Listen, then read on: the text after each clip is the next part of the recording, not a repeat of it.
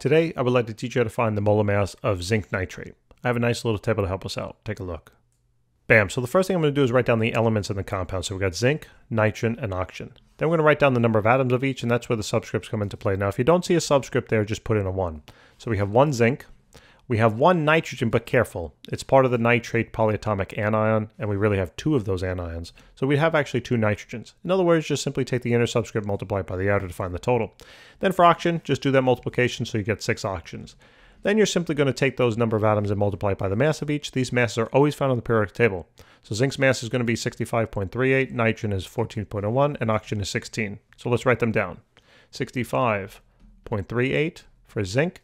Nitrogen is 14.01, and oxygen is going to be 16.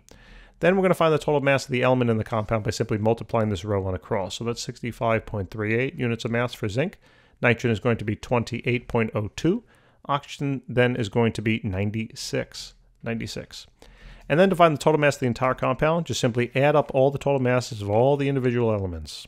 So this was going to work out to be 189.40. And the units here are grams per mole, because we're finding molar mass. Now you know how to find the molar mass of zinc nitrate. Thanks so much for watching. Consider liking and subscribing, and maybe even telling your classmates. We'd love to help you out with more. Take care.